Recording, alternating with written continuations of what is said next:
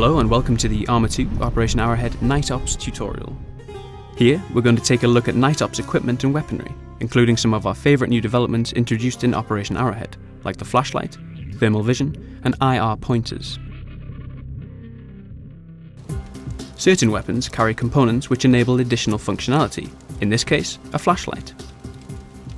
Bear in mind, a flashlight will easily expose your position, and you cannot hold it out in front of you when you're running.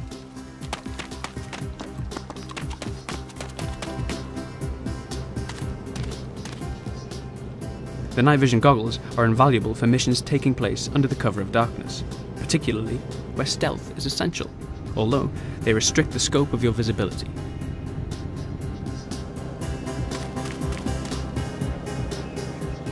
IR strobes are great for marking specific locations or targets for allied attack vehicles.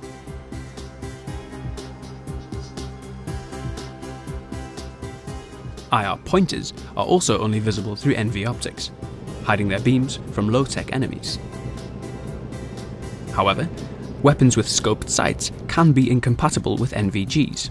To compensate, some sights offer alternative optics. One of our favourite new features is the thermal imaging technology, introduced in Arrowhead and backwards compatible with ARMA 2. This technology identifies heat signatures from soldiers, vehicles and other objects in both night and day.